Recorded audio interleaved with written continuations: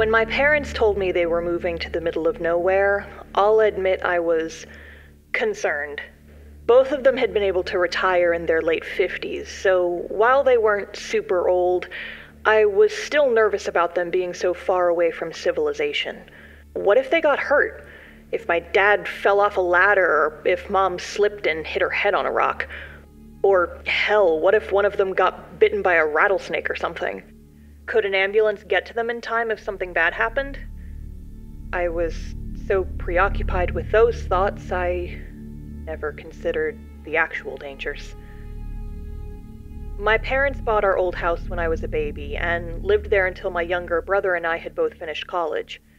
It was a cute house in a nice neighborhood, but it was small, and it always felt a little cramped.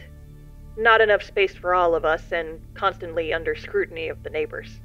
My dad always hated having neighbors, and claimed that his dream was to be able to just live out in the woods where no one would bother him. And while I don't think my mom cared so much about living close to other people, she did always complain about being able to hear road noise from the nearby highway. So when the opportunity came for them to buy land out in the Texas Hill Country, they sprang on it. 50 acres of rural wooded property 6 miles down a dirt road and 30 minutes away from the closest town that was so small it basically consisted of a Walmart and a few gas stations. The land they were buying was, well, land. There wasn't anything built on it, and they'd basically be starting their homestead from scratch. When they first bought the property, they spent a few weekends out there in a tent. Then they bought a camper, then traded it in and bought a bigger camper, and eventually even had a 6,000-foot shop built to use as a storage building and garage for my dad's various projects. And there were a lot of projects. Constructing a carport, building a deck around the camper, clearing trees and brush to make room for further developments. I suppose this was part of the appeal I just didn't understand. My parents looked at this property and saw potential, saw a project. All I saw was dirt and trees. Scenic, pretty dirt and trees, but not the type of thing I wanted for myself. Anyway, after selling the old house, they ended up using the camper and part of the shop as their living space. They had plans to eventually build a house out there and maybe even have a few tiny houses built as cabins for any family or friends that ever came to visit. But it would be a few years before those plans materialized, and for the time being, they were still living out of a camper and had to do their business in a wooden outhouse roughly the size of a porta-potty. While I might not have understood the appeal, they both seemed really happy, and I was glad they were enjoying their retirement. Since my brother and I lived about an hour and a half away from my parents' property, we didn't visit very often. We would occasionally go out there for the weekend, and once they sold the house, we would do Christmas and Thanksgiving holidays there, but overall our time at the ranch was limited. And when we did go up to visit, I often found myself getting bored pretty quickly. While being away from the hustle and bustle was relaxing, it was almost too relaxing, too quiet. I'd sit on the deck and look at nature, walk around and look at nature, sit inside and look out the window at the nature, but there wasn't really much to do.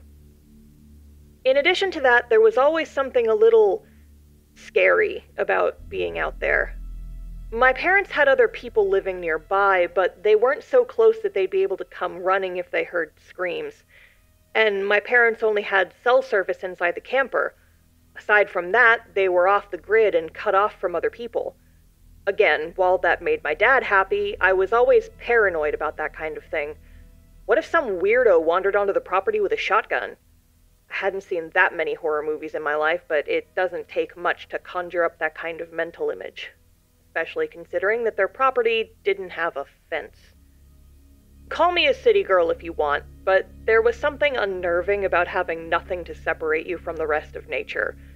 That at any moment some stranger or wild animal might wander onto the property and get up in your business. Plus, being alone out there at night always brought back memories of watching scary movies and playing horror games like Slender with my friends in college. And when walking to the outhouse at night, I was always a little afraid of catching a humanoid silhouette in the beam of my flashlight. I like to think that horror doesn't affect me that much, but it's hard not to think about that stuff when you're out there. It's just so big, and it feels endless, especially in the dark. So much could be out there in the gaps between our homes and the unknown. What's out there, hiding in the dark just beyond what our eyes can see, watching us from just past where our lights can reach? They say we've only explored a small percentage of the world's oceans, that there could be any number of weird things we've never seen before hiding in the depths. I think that the same thing could be said about the wilderness. Sometimes things can do a good job of not being found. And also, that random man with a shotgun thing wasn't far out of the realm of possibility either. Apparently, a few of the other properties near my parents' ranch were unfenced stretches of land that were used as hunting grounds by the owners and their friends. And since there wasn't a fence, sometimes the property lines were vague. My dad told me stories about how, during hunting season, he'd heard gunshots pretty close by when hunters mistakenly wandered over their property line. They were planning on having a fence installed eventually, but it was expensive, and would take some time considering how large the perimeter was. Another reason my parents needed a fence was for animals. Not to keep wild animals out necessarily, but more to keep their own animals in. My parents had plans for eventually getting a handful of chickens, cows, and maybe some goats or something. But at the time of this story, they only had 2 pets. A pair of galumphing, flabby basset hounds named George and Gracie. The pair were littermates, orange and white, short-legged tanks with droopy ears and sagging skin, each weighing approximately 70 pounds and possessing little intelligence to speak of. They weren't smart, but they were very loving and pretty cute if you didn't mind the drool. Basset hounds are scent hounds, and while my parents were initially worried they'd run away and get lost in the brush chasing hogs or squirrels, the 2 ended up adjusting very well to ranch life. Eventually, they even started going on unsupervised walks together. They somehow instinctively knew not to wander too far from my parents' camper and would disappear into the brush for an hour or so each morning to go patrol the property and just came back when they got hungry. There were a few times when they did run off after something in the woods, chasing whatever it was so far into the brush that my parents had to go after them. But they always came back in the end. It's just, sometimes they didn't come back empty-handed. One weekend in the fall, my brother and I went up to visit my parents for a short weekend trip. My parents had just recently sold the old house in Austin and were starting work on my mom's future chicken coop. They were in the process of clearing land for it near the shop, and part of the weekend was spent teaching my brother and I how to use the large excavating equipment they'd recently rented to pull up the scraggly cedar trees that littered the property. The dogs had gone off on their morning walkabout some time ago, but my parents didn't seem concerned. This was something they did every morning, and they'd be back by lunch. And sure enough, around an hour after I noticed they were gone, I heard the telltale sounds of their collar tags jingling, and there they were, trotting towards the camper and looking very proud of themselves. Not long after that, we stopped working to take a lunch break and made our way over to the camper. And that's when I saw it. "Jesus Christ, what is that?" I exclaimed, remarking on the gnarled object sitting near the stairs of the camper deck. The thing was about a foot in length, slightly wider at the ends and more tapered in the middle. The whole thing was covered in a layer of short, wiry hair, but it had obviously been chewed on by the dogs and was coated in saliva. A few flies buzzed around it. "Ah, Georgie found another one," my dad said, nonchalantly peering over my shoulder as he passed me from behind. "Another what?" I asked, disgusted. "Trotter. He's been finding a lot of those recently." "A what?" "A trotter. Look at it," he said, pointing to the hairy, chewed stick. Sure enough, as I looked closer, I noticed the white of bone sticking out at one end, and on the other, 2 thin, black nubs shaped like curved teardrops. A hoof. "It's, leg. Deer leg," Dad finished. "I told you how there's a couple of neighbors who go hunting around here? Well, when they shoot a deer, they usually carve it on site and get rid of the non-edible bits before bringing it back. Makes it easier to carry." "And they just leave the legs behind?" I asked. "Not much use in taking them. Hardly any meat on them. Coyotes like them, though." And basset hounds, apparently, I said, wrinkling my nose at the chewed leg. Yeah, he brings back the ones he finds, gnaws on them for a few days. It'll be gone before too long, though.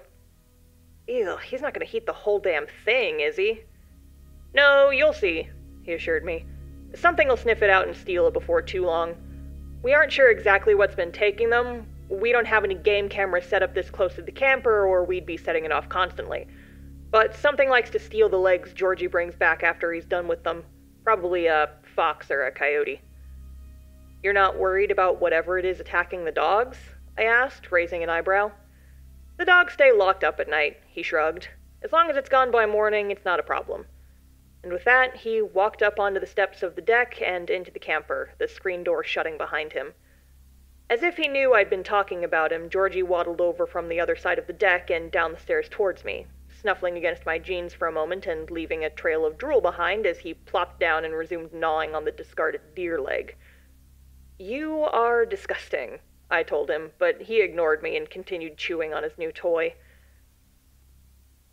After lunch, we worked for a few hours longer, digging up trees and carrying them into the fire pit before the sun started to set and we made our way inside. My parents put a movie on the TV mounted to the wall of the camper, some action movie I wasn't terribly invested in. My brother was curled up with Gracie on the pull-out guest couch reading a book, and around the midway point, I got tired of the movie and decided I wanted to draw. I always carried a sketchbook with me of some kind, mostly to keep my hands busy during slow points in the day. But as I shuffled through my overnight bag, I realized my sketchbook wasn't there. Then I recalled that I had been using it back in the shop earlier that day and sighed as I grabbed my boots. Going somewhere? Mom asked. Left my sketchbook in the shop, I replied. Take the flashlight with you, she said, handing me a sturdy black mag light she kept on a shelf by the door. And try to make some noise as you're walking. We've seen some hogs out there at night, and they can be aggressive if you sneak up on them. Got it, I said, flicking on the flashlight and stepping outside. The days were growing shorter and shorter as the fall set in, and though it was only around 8:30, it was already pitch dark outside. I had a little bit of light from the camper's porch light, and a faint wash of silver shining down from the moon up above, but it wasn't enough to really see by, and I still made sure to keep the flashlight pointed down to watch my step. There were lots of cacti growing around the path between the camper and the shop, and the last thing I needed was to be pulling cactus spines out of my leg all night. The shop wasn't far from the camper, only about 100 feet or so past the outhouse, a covered carport, and the fire pit my parents had made to burn the brush they collected. Most of the trees had been cleared out of the area between the two structures, except for a few scraggly little juniper trees.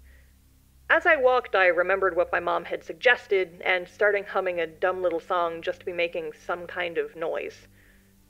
There had better not be any pigs out here.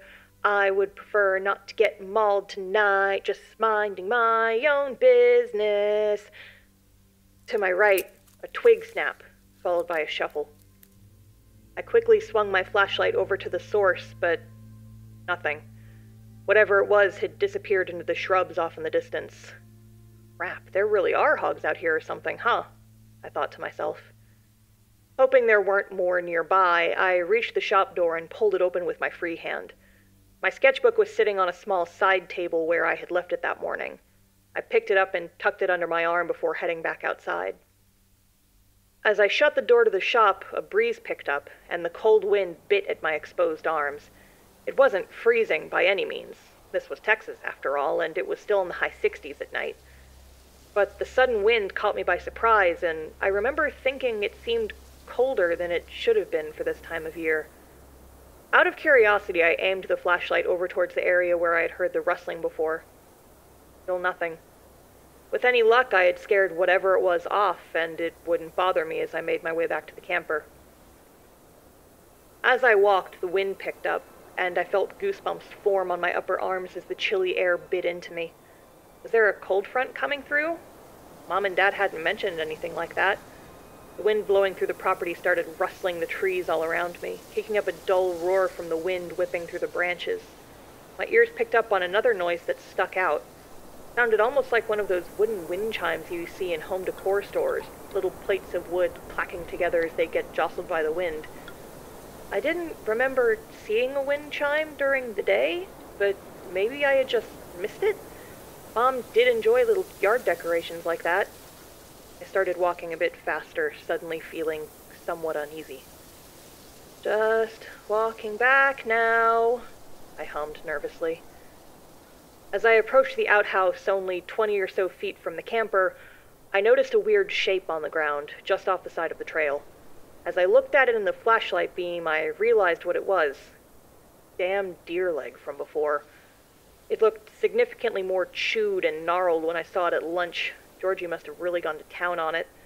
The skin was torn in places, and the pucked white bone was riddled with round teeth marks, visible through the tears in the skin. I shrugged it off and kept walking, when suddenly that biting wind picked up again, even louder than before this time. I hunkered down and hugged my arms to shield myself from the cold, and that's when I noticed the sound. A sound that had blended in seamlessly with the wind in the trees. A denser, thicker sound, accented with a series of clunks and shuffles. Something moving. Something alive. Something very, very close. I turned to look over my shoulder, expecting one of the wild hogs I had been warned about. It wasn't. The shape towered over me, a dark, mound-like silhouette that must have been 15 feet in height, its edges just barely perceivable in the dark, lit by the moonlight above. The mound was raised a few feet off the ground, just barely supported by impossibly thin, wispy legs that were bent at odd angles. I couldn't make out how many there were in total. As the icy wind blew again, I realized what had been making the sound I'd heard. It wasn't a wind chime at all. The thick, hulking mass of the shape was a moving pile of bones and carcasses, held together by thin, leathery tendrils of shadow and muck. And it stood there, motionless except for the minute shifting of its assembled viscera in the wind. I was abruptly hit by the smell of it, an acidic, rotting stench that burned at the inside of my sinuses like a skunk had been left to rot in the sun. I felt my eyes water and my stomach churned, threatening to reject my dinner. As my eyes adjusted, I began to see more detail. Some of the bones that made up the mass were old, white and brittle, picked clean by scavengers and clacking together as the wind blew through them. But most of the assembly of limbs and discarded animal body parts still had masses of flesh stuck to them, the last remnants of fur and skin of hunted animals hanging on, barely recognizable beneath various states of decay and flopping listlessly in the breeze. I recognized some of the shapes. When hiking with friends as a student, my friends and I once stumbled upon a nearly complete deer skeleton laying just off the trail. We had spent a fair amount of time looking at it, admiring the curve of the ribs, the knotted silhouette of the spine. It was almost beautiful in a way. There was nothing beautiful about the rotting collection of flesh and bones standing feet from me.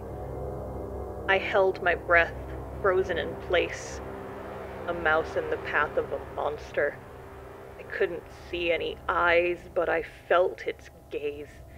It was watching me. Then, in a silent motion almost imperceptible in the darkness, one of its spindly support legs curled outwards toward me. I flinched, fighting back the urge to scream. Should I run? Would it lash out if I made a break for the camper? The outhouse door was only a few feet away, but would that protect me against this shambling pile of bones and skin? I had to hold in a gasp of relief when its arm drifted off to the side, away from me. I heard a slight rustling as its shadowy tendril wrapped around something. A thin, gnarled stick. The deer leg. It wanted the deer leg. Was this thing what had been taking them? How many times had it come here? I saw its thin, spider-like appendage draw back into its mass, taking the chewed and discarded leg with it. As the deer leg disappeared inside of it, I heard a dense, slimy crack of the bone being shoved into place amongst the rest of the rotted pile. There was a beat of silence. I was still frozen in place, but feeling almost a twinge of relief. It had what it wanted. Maybe now it would turn back and leave? But no. The mass of bones and discarded flesh stood over me, looming. It wanted more. As the thing took its first shambling step towards me, I broke into a run. In only a few wide, panicked strides, I threw myself into the outhouse, slamming the door behind me and bracing it with my back, my feet propped up against the toilet seat. I flicked off the flashlight and held it to my chest, crouching huddled in the dark. My brain flashed to the scene in Jurassic Park where the lawyer hid from the T-Rex in a bathroom stall and ended up being the first to be eaten. God, what a place I'd picked to die in, I thought to myself. I heard the thing approaching, lumbering slowly forward, its tiny legs struggling to keep the rotted corpse pile upright in the wind. I could hear the thing snuffling around outside like an animal following a scent trail. Did it even have a nose or a mouth? Would it eat me or just absorb me into the mound? The noise of its sniffing grew closer. Sounded less like an animal and more like short bursts of wind through a slimy, clogged-up sewage pipe, combined with the clatter of bones as it shifted its mass towards my hiding place. I held my breath, my hand clamped over my nose and mouth to keep even the slightest wheeze of air from escaping my lungs. My chest burned from the lack of oxygen, and I felt my head starting to swim, my fingers prickling as I tried to stay still. Felt my heartbeat pulsing hard in my neck as the wet sniffing sounds grew closer. It was right outside, disturbing the earth mere inches from the other side of the door I was pressed against. Couldn't see it, but I could feel its presence, the air pressure growing heavier as it drew closer.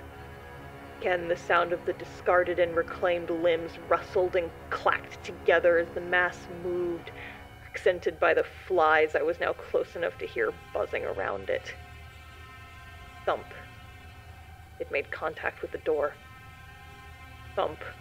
It was pressing on the door now, trying to force its way inside. The door hinges moaned under the pressure, and I let out a pitiful yelp as I pushed back, fighting to keep the door closed. As if responding to my distress, the thing began pushing in more forcefully, and I felt the entire outhouse shake as the mound began to warp, the mass of bones and rot pressing in from all sides as it began to envelop the small wooden shack I hid inside. I heard the wooden structure creak and groan from the pressure of the mound forcing its way inside. God, what a horrible way to die. Suddenly, a sound. A loud, deep, rough sound not far from where I was. Barking. From inside the camper, the dogs had started barking. I panicked, thinking that the dogs were going to draw the thing over to them, but as soon as the barking began, the pressure on the door and walls wisped away suddenly, as if fleeing from the sound. The door clunked against the frame as the opposing force disappeared, and I breathed in a gasp of cool autumn air, the feeling returning to my fingertips. Was it gone? I sat still, straining my ears to listen. Nothing.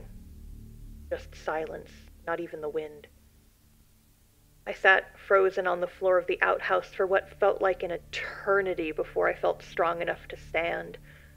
Shakily raised myself to my feet, leaning against the wall to steady myself. Holding my breath, I willed myself to peer out of the doorway. Nothing but the soft, warm glow of the porch light greeted me. The dogs had stopped barking, and I could hear the muffled sounds of my parents' voices from inside the camper. Turning my flashlight back on, I stepped outside and made a break for the camper door. "There you are," Mom greeted me as I stumbled inside. "What took you so long?" I stood in the doorway, my knees still shaking.